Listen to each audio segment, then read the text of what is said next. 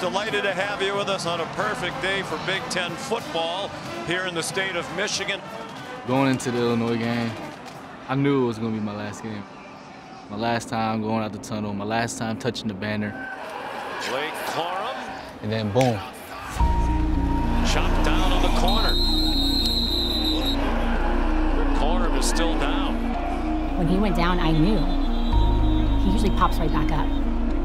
I felt like for me, time stood still in that moment.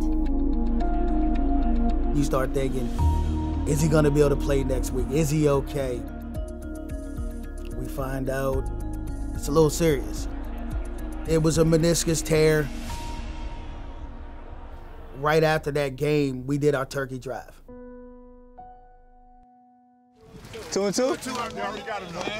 Hope you have a good one. He's out there smiling with the fans and just being out there. But I knew he was hurting. I could feel that pain. And it just broke me, man. I mean, I had to go away, step away a few times and shed some tears. We were told he was gonna need surgery the next morning. Blake was not ready to accept that. The next game was Ohio State. Doctor said it wouldn't get worse. I know if I said I was coming back, like they were gonna have to prepare for me as well. I wanted to give it a shot.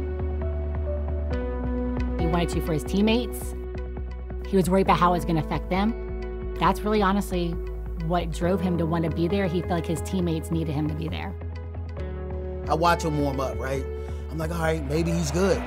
Here's Corum testing out that knee.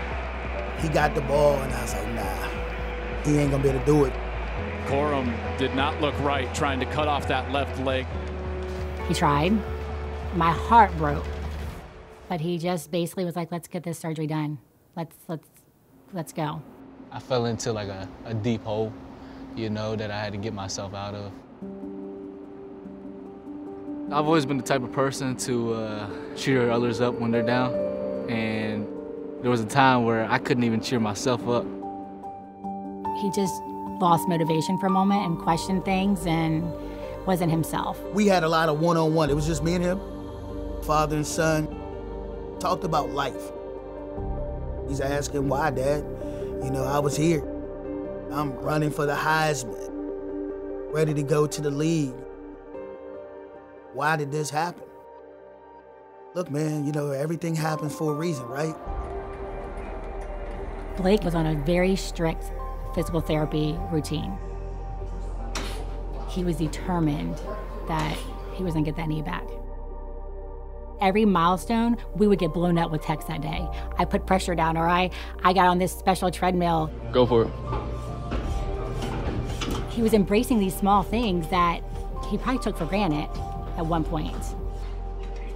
He's starting to believe it, that he's getting a little bit better. That's where all the positivity came from, and that's where he kind of just dug deep and came out that slump. I think this whole experience has made me a better person. Corum's got the edge. Blake Corum on the run. Corum might go. Corum to the pylon. Having this knee injury, it taught me a lot. It taught me how to battle different types of adversity. It just gave me like a better perspective on life. Life's too short not to be happy. This team's full of fighters, you know, and that's what I love about them. You know, that's why I came back. You know, I didn't come back for stats. I didn't come back for touchdowns. I came back for these guys. I came back to win. Blake's decision to come back, I really did not know what to tell him. I didn't. He basically came to me and it was like, hey, Dad, you choose. He was like, you never let me down. And I said, Blake, I can't do that. Get a piece of paper, write down your pros and cons. Weighed out some pros and cons, pros of staying and pros of leaving. Ultimately, you know, I chose to come back for the bigger picture. Once he came out and he said that he was coming back, he called me, he's like, Mom, I just felt like this huge weight was lifted. He doesn't regret it at all.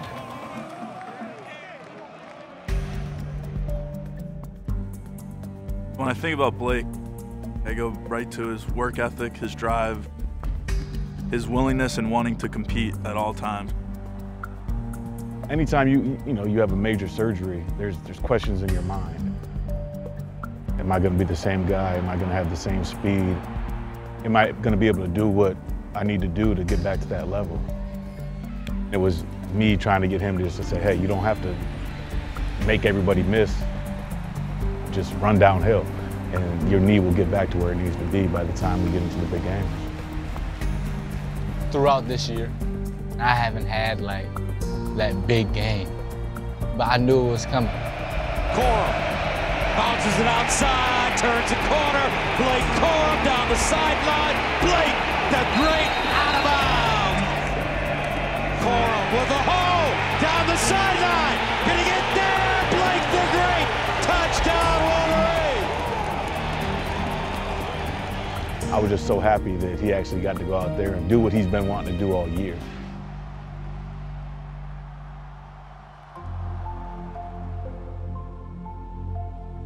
Senior day, it's just going to be a proud moment being able to walk on that field with him, knowing that he has done the university well on and off the field.